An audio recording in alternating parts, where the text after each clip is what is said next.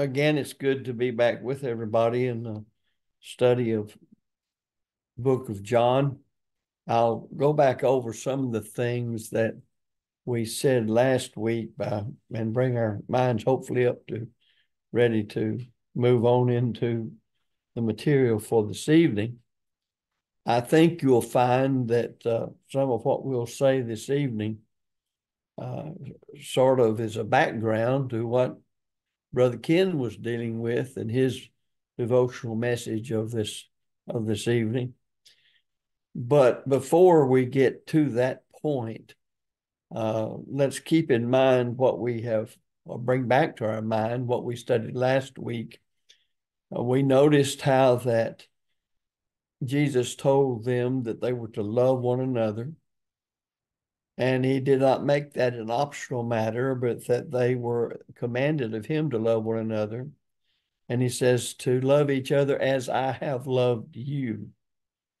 He also pointed out that as the world had hated him, so they would hate the apostles. And let me emphasize again here that these verses are dealing with Christ's speaking privately and personally to the apostles that he had chosen for a specific work. He points out that they should not feel set upon and opposite from what is right, because if he suffered, they suffer, because a servant's not greater than his master. He also emphasizes in verses 22 through 25 that the world is accountable to the God who made it.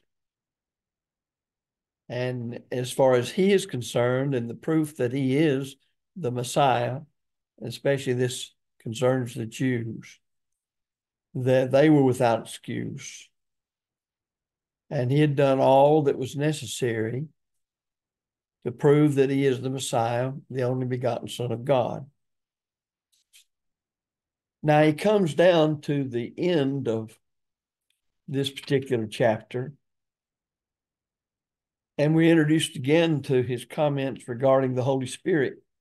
And this is where I say we're getting some background material that might help us some on what Ken was dealing with. In verses 26 and 27 of John 15, but when the Comforter is come, whom I will send unto you from the Father, even the Spirit of truth, which proceeds from the Father, he shall testify of me. Then the next verse, verse 27, and ye also shall bear witness, because ye have been with me from the beginning. Now, I'm going to spend some time on the matter of the Holy Spirit and his relationship to the apostles, which we've introduced earlier in this book, the design of which is to prove the deity of Christ. John had said earlier that they would not be left comfortless. But the Comforter, verse 26 of chapter 14, which is the Holy Ghost, whom the Father will send in my name, he shall teach you all things and bring all things to your remembrance, whatsoever I have said unto you. Again, let me remind you, and I give great emphasis to this, that our Lord is addressing his disciples, and more particularly the apostles of Christ, relative to the reason he called them to be the ambassadors of the court of heaven. He is the king. He will be, at the time they come into their own as apostles of Christ, sitting and ruling at the right hand of God over God's kingdom, as Peter, by inspiration of the Holy Spirit, declared in Acts chapter 2. Yet the early church, as you're familiar with, when it came into existence, continued steadfastly in the apostles' doctrine. Well, that tells me something. The apostles' doctrine is nothing less than the doctrine of Jesus Christ. But how did they receive the teaching of Christ? Well, they received it through the agency of the Holy Spirit, the third person of the Godhead. Now, I want to remind you again that when he talks about this business of the Comforter, that is an English word that translates the Greek word parakletos, and many times commentators just anglicize it and call it paraclete. And I didn't say parakeet, I said paraclete. And this is that special relationship that the third person of the Godhead had with the apostles of Christ to give them the wherewithal that they needed to do what Christ called them specifically to do.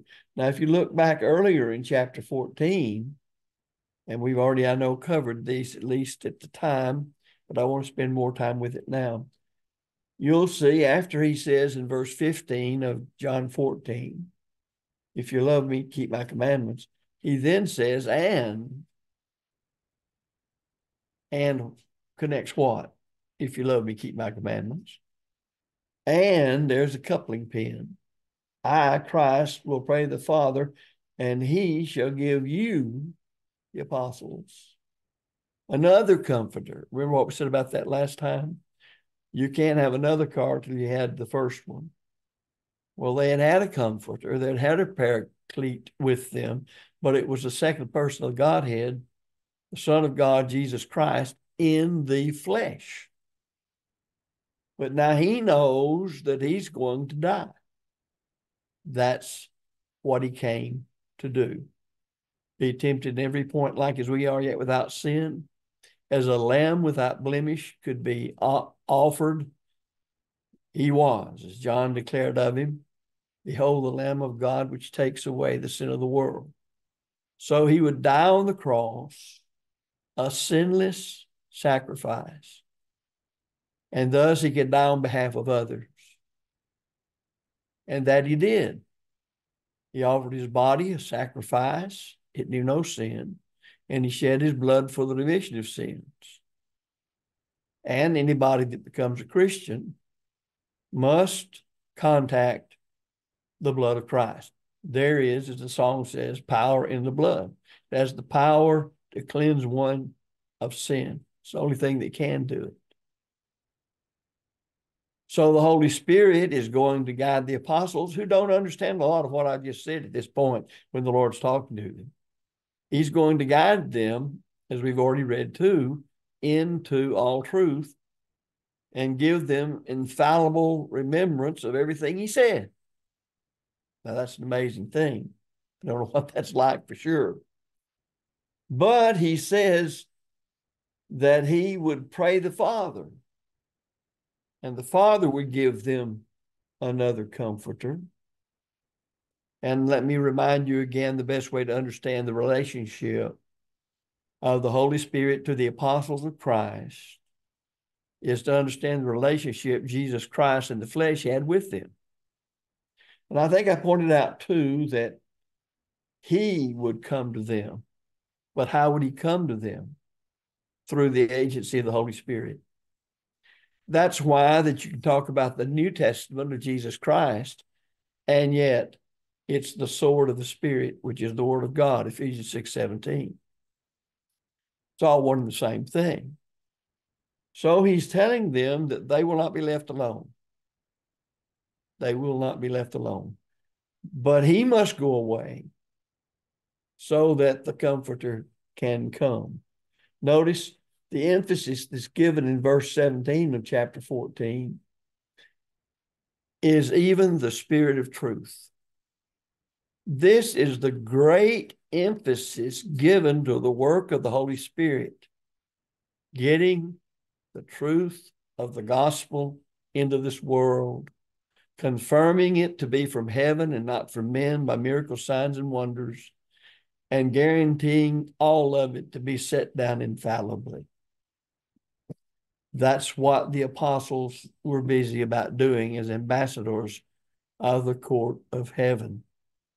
They spoke on behalf of the king. That's what an ambassador does. He's an official representative of the position of the government of which he's a part, and that's the apostles. The apostles are doing today through their writings exactly what they did when they walked this earth. That's why Paul could say to the church at Ephesus that when you read what I wrote, you'll understand my knowledge in the mystery of Christ. And so we see this is the beginning of this relative to the work of the Holy Spirit in giving us gospel truth. The gospel is God's power to save, Romans 1:16. So I pray the Father, and he shall give you another comforter, that he may abide with you forever, even the Spirit of truth, whom the world cannot receive, because it seeth him not, neither knoweth him. But ye know him, for he dwelleth with you and shall be in you. Now, it's interesting to note when it says the world cannot receive, doesn't mean to receive him as the apostles received him. It means that they can't take hold of the Holy Spirit like they could take hold of Christ. That's the idea. And sometimes that's been misunderstood because of the word receive.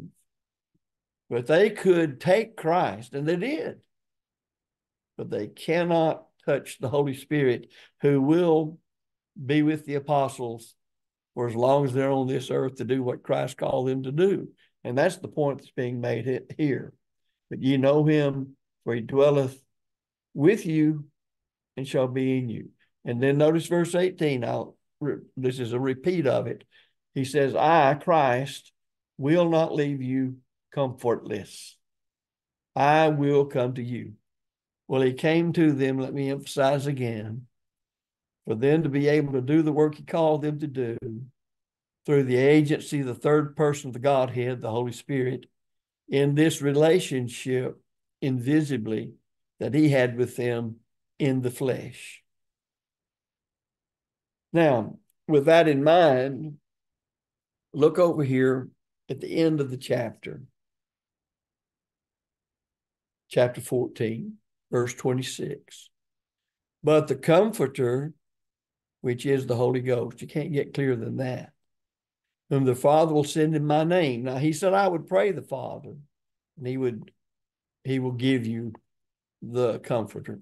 Now, he says the Father will do this in my name. Well, to do anything in the name of Christ is by his authority. Why would that be here? Well, remember in Matthew 28:18, Christ declares, all power or authority hath been given unto me. Now, who gave him that authority? Why, it's the first person of the Godhead, the Father, in whom all authority inheres. He delegates this authority to the Son. So therefore, it's by the authority of the Son, the Holy Spirit is given in his paraclete relationship to the apostles for them to be able to do the work that Jesus called them to do. Notice what that is, and you'll still see the truth aspect of the work of the Spirit with the apostles is greatly emphasized. Notice, he shall teach you all things, as I said earlier, and bring all things to your remembrance, whatsoever I have said unto you. And I think it's interesting, verse 27, as we noticed the last time we were on this, immediately he says, peace I leave with you, my peace I give unto you, not as the world gives, give I unto you.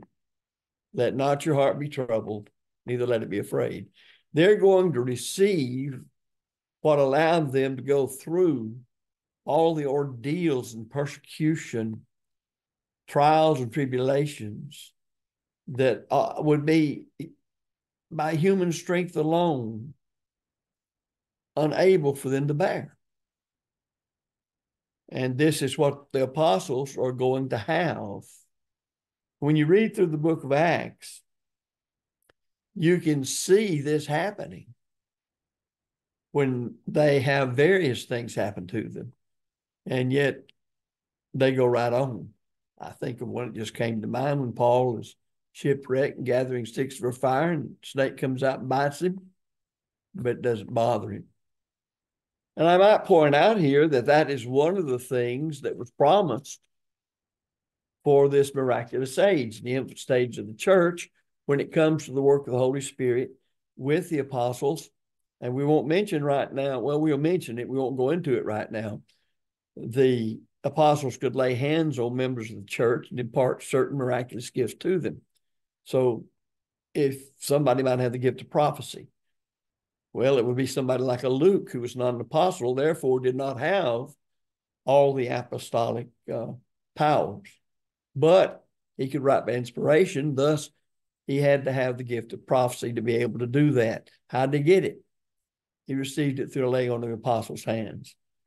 Now, looking in Mark, as Mark closes out his account of the gospel, he plainly says in verse 17, and these signs shall follow them that believe. In my name shall they cast out devils. They shall speak with new tongues. They shall take up serpents.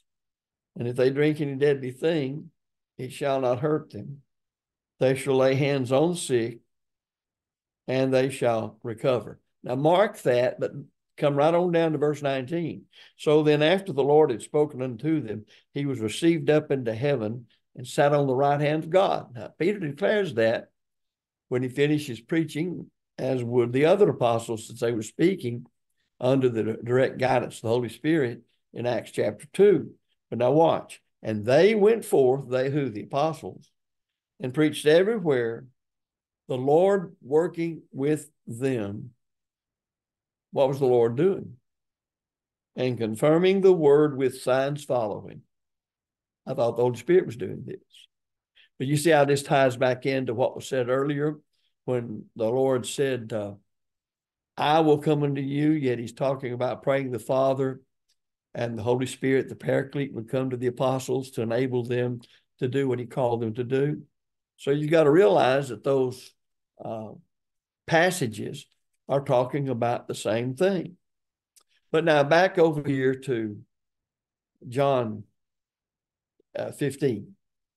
We have mentioned what was covered in John 15. And at the end of this, I'll take up here with the matter of the Comforter, verses 26 and 27. But when the Comforter is come, whom I will send unto you from the Father. Now notice, I'll pray the Father and he'll send him to him, but I will send him to you, or he will be sent in my name. Now I will send him to you. So you see, it's all the same. Deity is at work. What one person of the Godhead does, deity does it, or God does it. So I will send unto you from the Father, even the Spirit of truth, which proceeds from the Father. He shall testify of me. Now again, this is the Parakletos, third person of the Godhead, and his work with the apostles to enable them to do what Christ called them to do.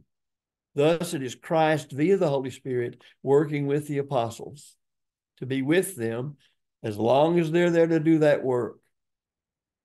Now, notice that the Holy Spirit would testify, give evidence that Christ is the Son of God. But then notice this is verse 27. And ye also shall bear witness. Well, why? Well, they'd been with him. Because you've been with me from the beginning. Now, you can see this, as I've pointed out sometimes when we were teaching from 1 John. John was one of those apostles. John wrote what we are reading here in the Gospel of John.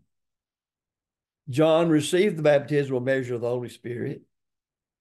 He had the Parakletos relationship with the Holy Spirit. And notice what he says as the Spirit guides him to write 1 John. That which was from the beginning, which we have heard, which we have seen with our eyes, which we have looked upon, and our hands have handled of the word of life. For the life was manifested, and we have seen it, and bear witness, and show unto you that eternal life which was with the Father and was manifested unto us. That which we have seen and heard declare we unto you, that ye also may have fellowship with us.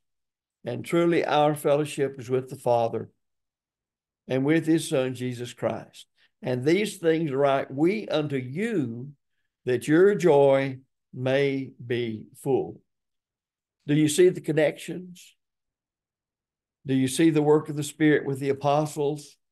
A lot of people today will go to these verses and will speak of them as they apply to us. That's wresting the scriptures, W-R-E-S-T. And that word actually means to torture the scriptures. To make these things apply to all Christians is to simply torture the scriptures.